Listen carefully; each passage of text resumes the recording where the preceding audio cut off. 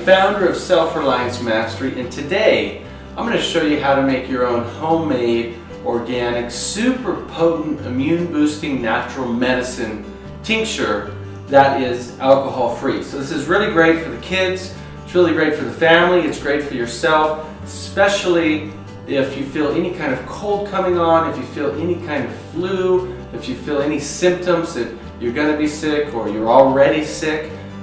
This particular mixture is going to boost your immune system. It's going to help fight off free radicals and fight off bacteria and viruses. It's going to help basically strengthen you, give you energy, and give your body the ability to heal itself, which is what we want, right? There's no such thing as a medicine out there that's going to heal you. Why we use natural medicines such as herbs and vegetables and fruits, these natural medicines of the planet, is because they allow our system in our body, our immune system, to do what it does naturally, which is to maintain a perfect state of health. So if you have the flu, if you have a virus, if you have symptoms from bacteria or any kind of disease in your body, it's simply because your immune system is not strong enough to fight that off. You see, you could test me or anybody else and we're full of bacteria and viruses all the time. The difference is it affecting you? And are you seeing symptoms from it? Or is your immune system strong enough to battle it off so you don't even notice it? You see, I work with a lot of experts in integrative health and integrative medicine, and what they all agree on is if you have a very strong, fully functioning immune system, you won't even have diagnoses such as cancer and these types of diseases, autoimmune diseases, and this sort of thing. So it's really about boosting our immune system. At the same time, it's about being self-reliant, because we can make our own in-home organic medicine, natural medicine, organic tincture that is anywhere from 4 to 6 times more cost effective. So 4 to 6 times cheaper than if I go to the store and buy one of these things, right?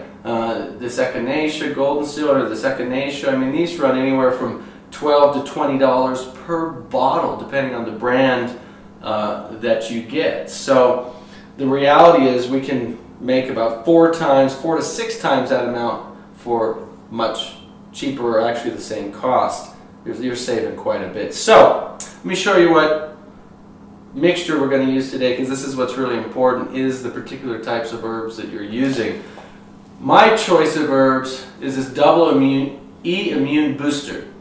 Now these are organic, and the reason you want organic is because if it's not organic, then most likely, unless you're growing it yourself or you're getting it from a local farmer you know is growing organic, even if they're not certified. The reason you want organic is because most of the time farmers are using pesticides and herbicides, and you're getting those chemicals into your bloodstream, into your body, when you're digesting them, when you're taking them or ingesting them, when you're putting them in medicine. So even though you might be boosting your immune system, you're creating more opportunity for your immune system to have to fight off other things like pesticides and herbicides, and if it's genetically modified, then you get into that whole thing. So you want organic, you want non-GMO. This is a company, Bulk Herb Store. I have a link to this down below, but the reason I use this one is it's organic and the combination is the best. It has nettle leaf, peppermint, echinacea root, and echinacea tops.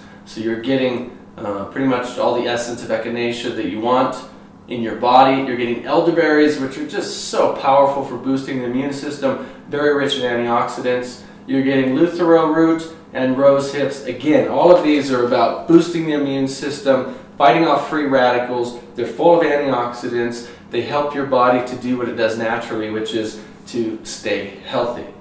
So this is what you're going to need. You're going to need a mason jar. You can get a couple of these if you want. This will make quite a bit. This mason jar is going to make a number of these bottles here. I reuse a lot of bottles, but I always use glass.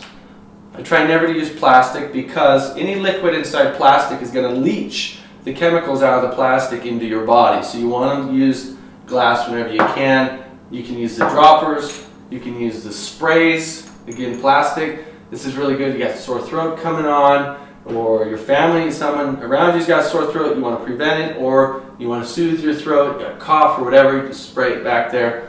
See, this is a bottle I bought of something else, and I'm just reusing it.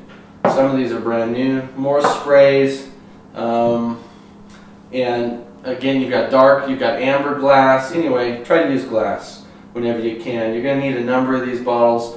I have different sizes, so I don't know exactly what you need, but 4 or 5 different bottles, different sizes, whatever you have. You can order them on Amazon for like $5–10 for a set of them.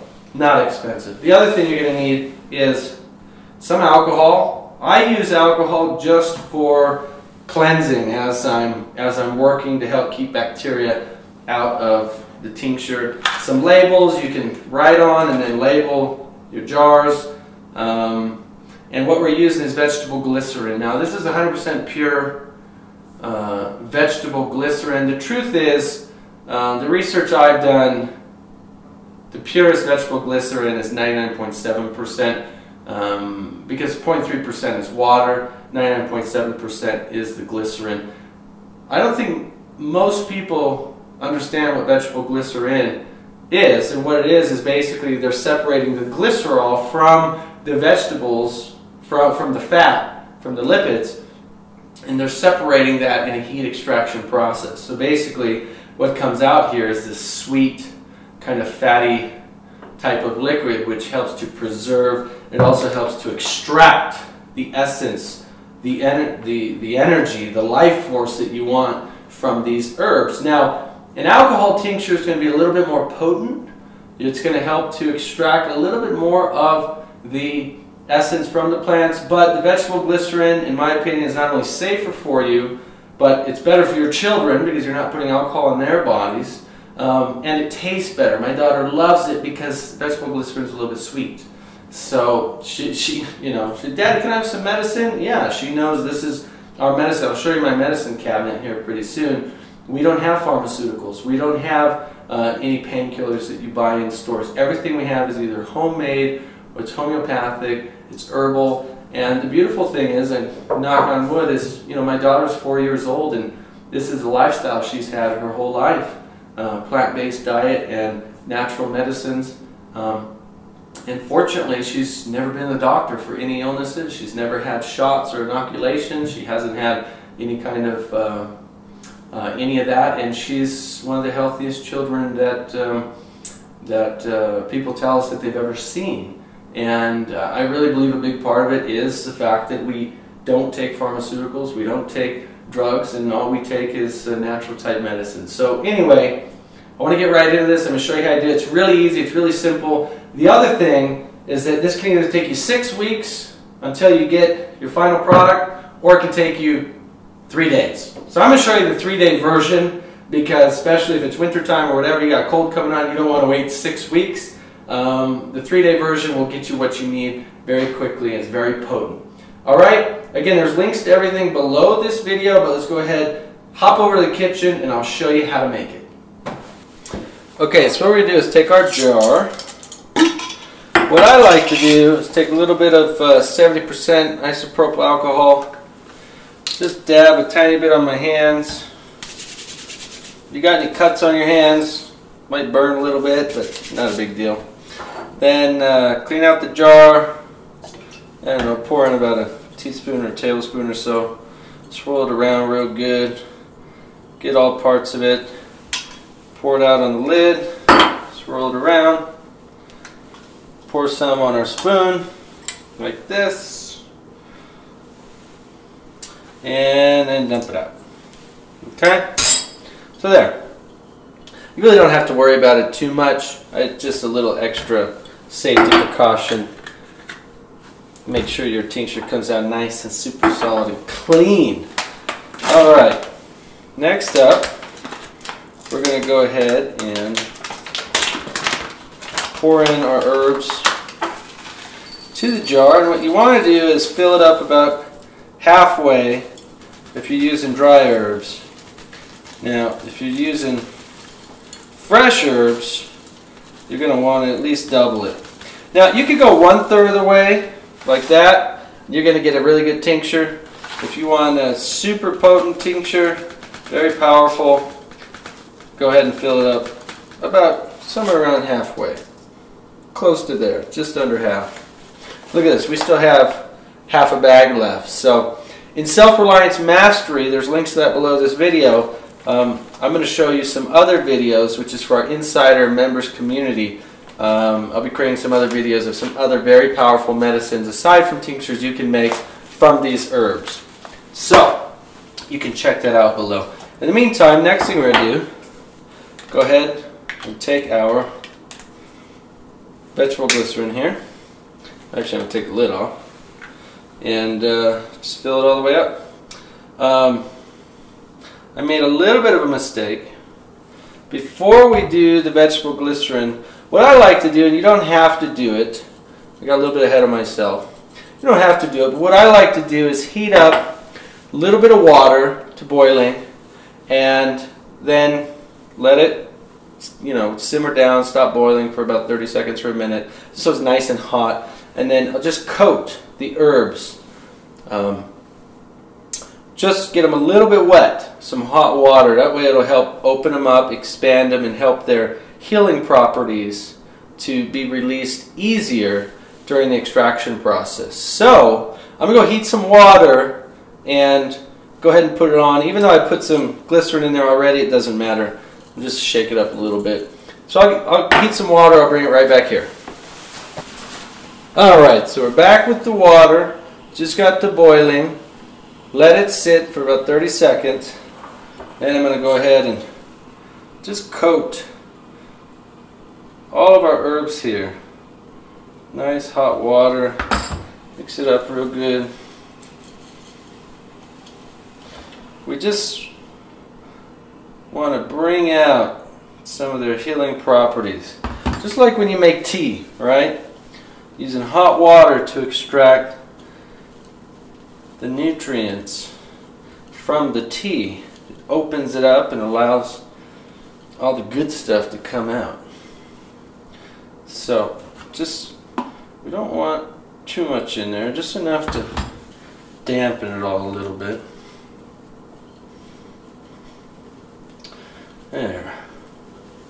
Just like that. Alright, see, everything's just a little bit damp. But there's no water running. That's what you want. And the rest of it, we're going to fill it up with our glycerin. Right to the top.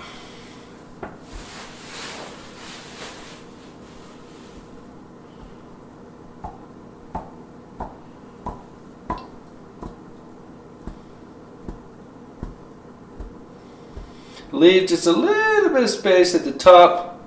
Any kind of expansion, but with this, because we're doing heat, it's not really going to expand too much. The herbs will a little bit, but they'll actually soak up a lot of the glycerin. You'll see some of your glycerin actually go down. So you can bring it up just right under the lid. This is a perfect bottle for this jar. So we've got our spoon. I disinfected the counter before, if you're wondering, so you can wipe it down with alcohol if you're a little bit like me. But see, we've got this big gap, empty space at the top. I want to fill that with glycerin. I'm going to get some more glycerin. I'll be right back. Don't go anywhere. I'll be right back.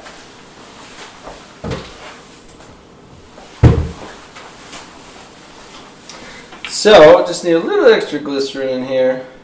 I buy about 3 or 4 of these bottles at a time, just so I've always got some extra. Now this one jar of tincture is going to last you at least a couple years for you and your family to stay healthy. There's going to be a lot of tincture. Trust me, it's going to be more than you need. Probably more than you need, which is good. You don't ever want to not have enough, especially if you get any kind of serious cold or flu going on. So anyways, take your spoon in, mix it up real good. Got to get everything at the bottom up to the top so everything gets coated with the glycerin. So you mix it up real good. You can see it's already soaking some of it up. So we'll add some more here.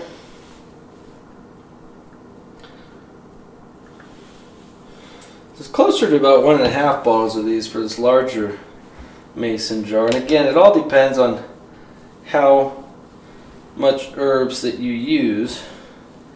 because we did about a half jar here full of herbs. All right, looking pretty good.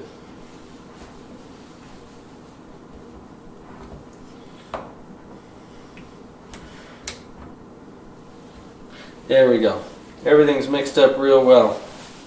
All right, go ahead and put your lid on.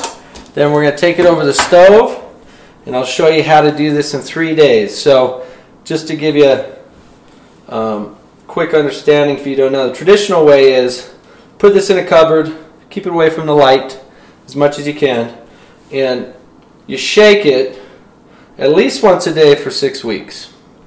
That's if you want to do it the traditional way. Really allow it to sit and settle.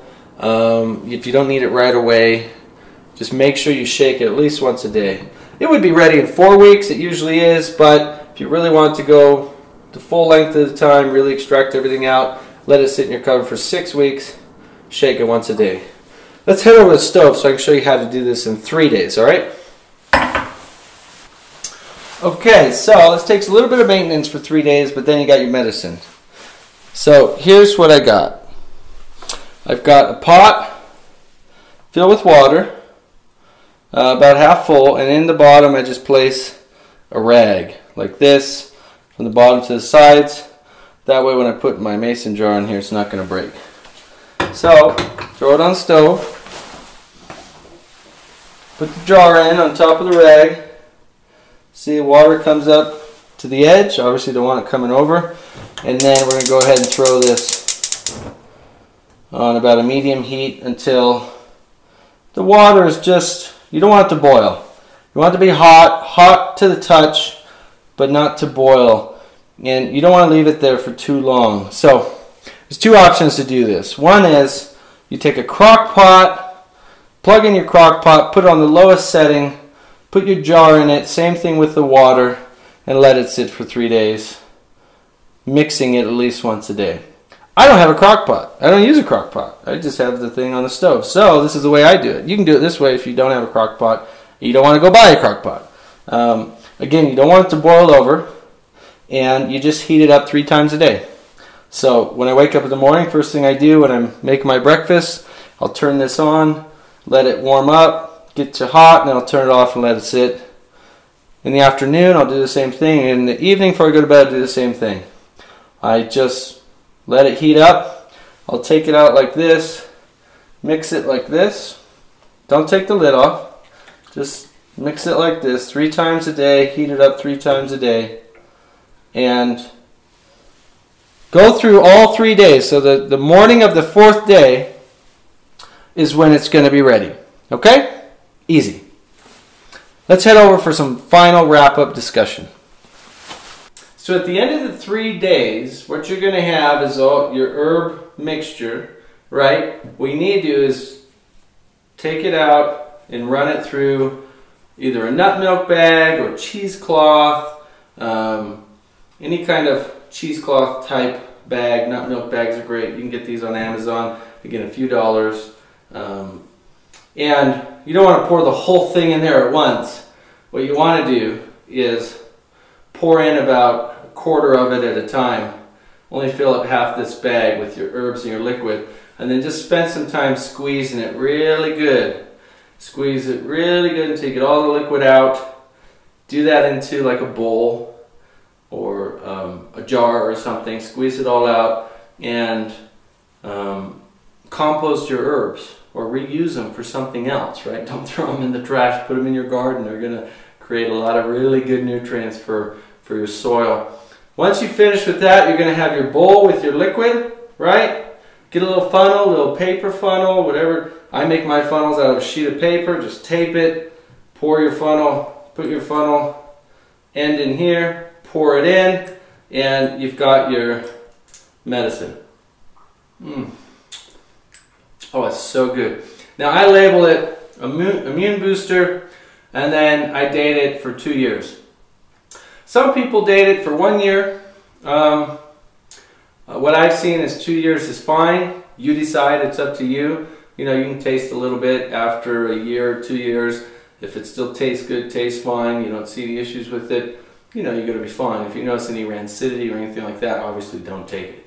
But usually with a vegetable glycerin, what I've seen, it'll last up to 2 years. So again, this bottle, homemade with the immune booster, so we're talking, what, 1, 2, 3, 4, 5, 6, 7 really powerful herbs. Costs 4 times as cheap to make than it does to go buy echinacea, one herb, right? We've got 2 parts of the echinacea plant in here. So not only is it cheaper for you to do, it's really fast and easy, it's better for your health, it's better for yourself, it's better for the planet, right? You're reusing bottles, you're making it at home, you're supporting organic farmers. You, even better, if you don't want to buy this, grow your own herbs at home. But if you do want this, it's the best mixture I've seen on the market. There's a link below this video. You can click it, it'll take you right to it. Take you to their website. You can search Double E Immune Booster, or just search Immune Booster. Anyway, it's worth it. It's fantastic. It's going to help you stay healthy, help you be strong, help you fight colds and flus and all that stuff. And that's what we want, right? So if you like this video, please do me a huge favor. Leave me your comments below, share it, click the like button. And if you want more in-depth self-reliant survival and sustainable living training, not from just myself, but from dozens of experts around the world, go to selfreliancemastery.com, become a member, and join our self-reliance community. All right, thank you so much, and I'll talk to you next time.